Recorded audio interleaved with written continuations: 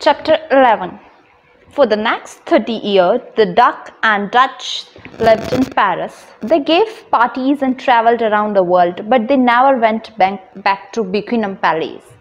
When King George died in 1952 and Queen Mary died in 1961, Edward returned to Windsor for a few days, but Wallis stayed in France. "It's your family," she said, "not mine." But then in 1966, the Duke and Duchess meet Queen Elizabeth, the daughter of King George, at a small party in London. After 30 long years, it was time to forget the past. Elizabeth kissed the Duchess and touched her arm. Then she turned to Duke and said, "Wallis is so beautiful, uncle. I think you are a lucky man." That day, Elizabeth was very kind to us. Edward wrote letter, "But why couldn't my mother or my brother say those words to me?" On BBC television in 1969, the Duke and Duchess spoke about their life together. "Do you argue?" someone asked them. "No, not really," the Dutch replied. "But there is one thing about my husband that I really don't like. He's always late. It doesn't matter if he's meeting a queen, a president, or a film star. He can never arrive on time. I don't know why. I have tried to change him, but it is just not possible." The Duke smiled and touched her hand. "I know that I'm often late," he said, "but on our wedding day, I arrived at the church 20 minutes before you. I was early and you were late." "Yes, that's true," the Dutch said. And they both laughed. You could see real love in their eyes. One newspaper wrote they were on television, but they forgot about the cameras and the million of people who are watching. They are just two people in love.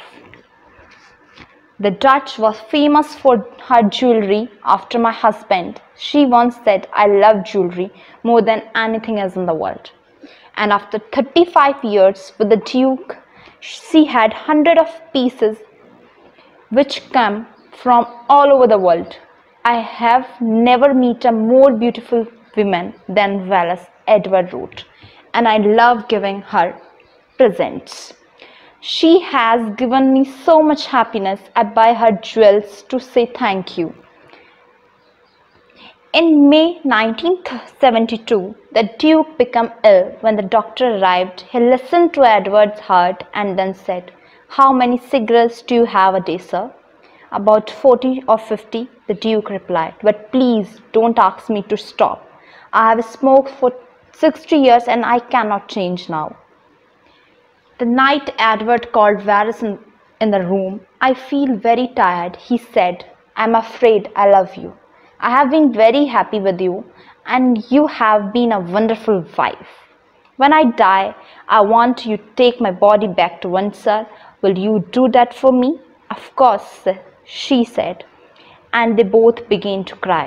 The Duke of Windsor died 1 hour later with Wallis by his side. 3 days later, a blue aeroplane arrived in Paris. Wallis went back to England with Duke's body, and for the first time in life, she entered Buckingham Palace. A week later, the Dutch returns to France, and for the next 14 years, she lived alone in Paris. The big house was dark, the doors were locked, and she did not go out. In the afternoons, she sat in the dining room with Edward's love letters. "They were so beautiful," she said. "I read them again and again." But then in 1986, Wallis became ill. She went to a small hospital near the house, and a few days later, she died. Without Edward, she once wrote, "My life was empty." She was burned in England next to her husband at Windsor. It's a strange thing, one newspaper wrote, when they were alive, the Duke and Duchess could never live in Britain. It was only in that they could be there together.